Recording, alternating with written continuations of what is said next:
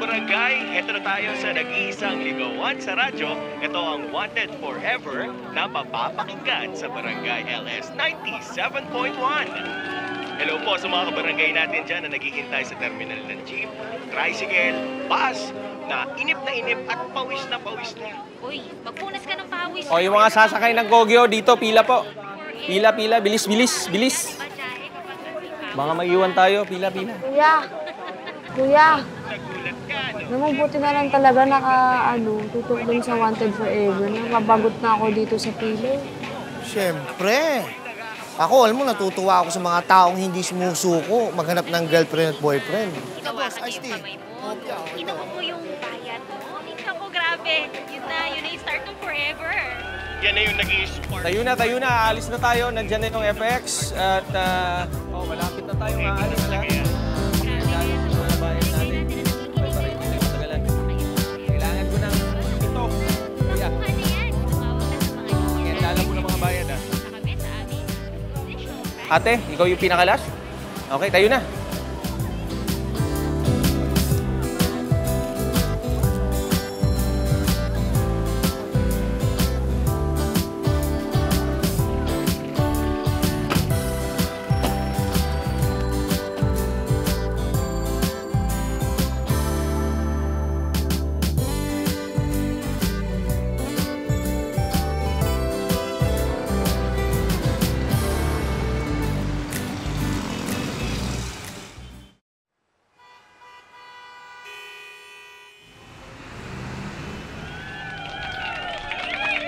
Magandang gabi mga kapuso at kabarangay. Nandito na naman tayo para maghintay ng mga tatawag at maghahanap ng forever. Nahanap mo na ba ang forever mo? Baka dito sa Wanted Forever ay mahanap mo.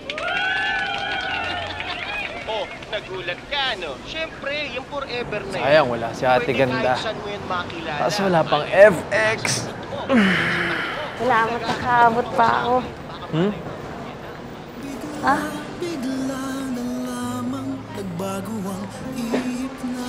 Hindi, yung Wanted Forever.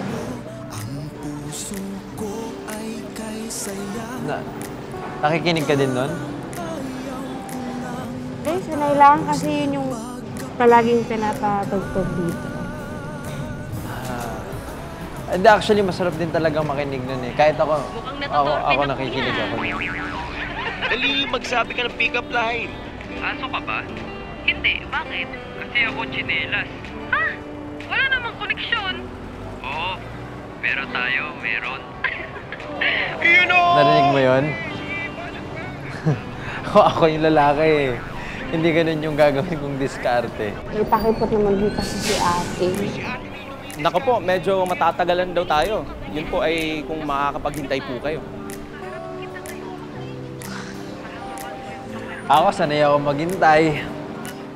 Maghintay nga ng jowa, kayang-kaya ko, FX pa kaya. Gusto mo unang, tumambay dito habang naghintay ng FX. Natatagalan pa daw eh. Ganyan ba yung diskarte mo? Ako? Uy, grabe ha, hindi. Diskarte yun. Ano, gusto mo ba? Tara na, ka na. Oo, sige, tara.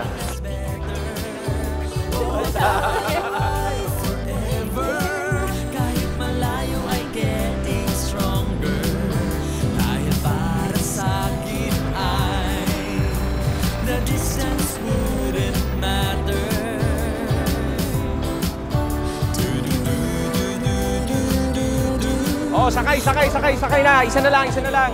Ate Ganda. Ikaw na, sakay na.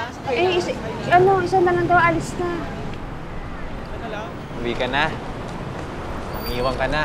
Oo, mangiiwan agad. Alam mo, kanina pa tayo natawa ng tawa dito nila, kuya.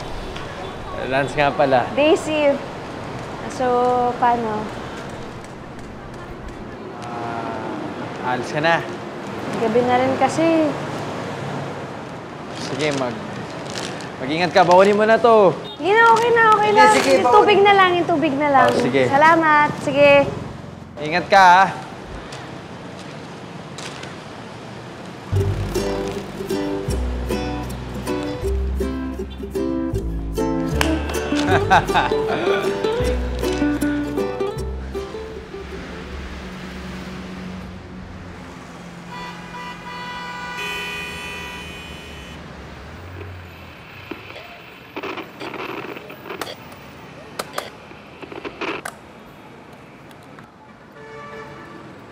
Ang tahimik.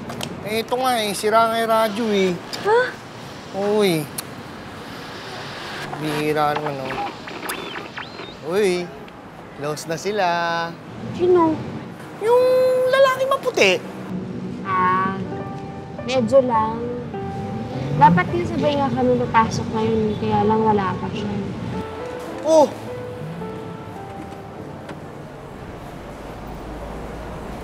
Yun yung kasama mo ah. Asan dyan yung crush mo? Hinahanap ko nga, Ate Che. May girlfriend na pala siya eh. Vincent! Labot ka talaga ng mga taga-terminal. Pero talaga naman. Ate Che, huwag kang maguloy, hinahanap ko si Stacy. Ate, forma-forma ka ng ganyan. Amoy pawis ka naman. Okay nga. Hindi ako amoy pawis dati yun. Pero Forma-forma ka na. Oh!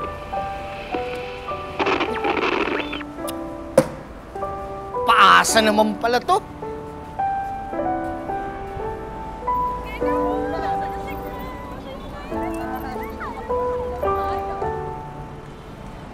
baka sumakay na, hindi na ako nahintay.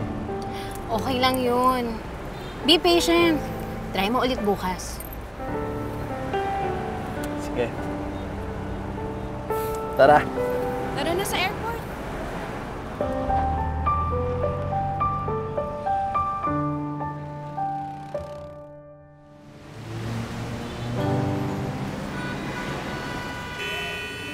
Oh, para sa mga naghihintay at umaasa dyan! Kaya pa ba? Laban lang tayo, wag ka susuko!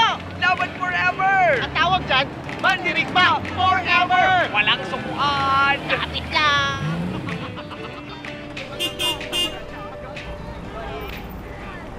Daisy! Daisy!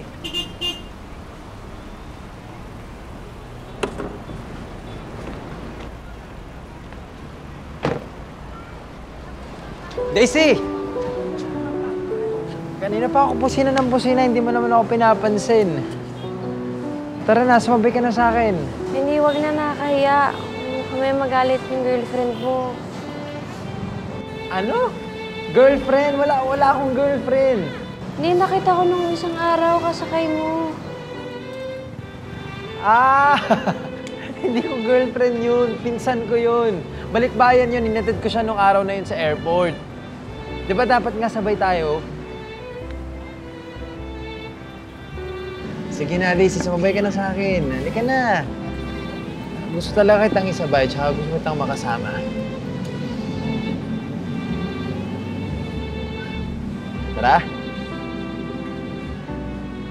Halika na. Ito. Halika na. Thank you.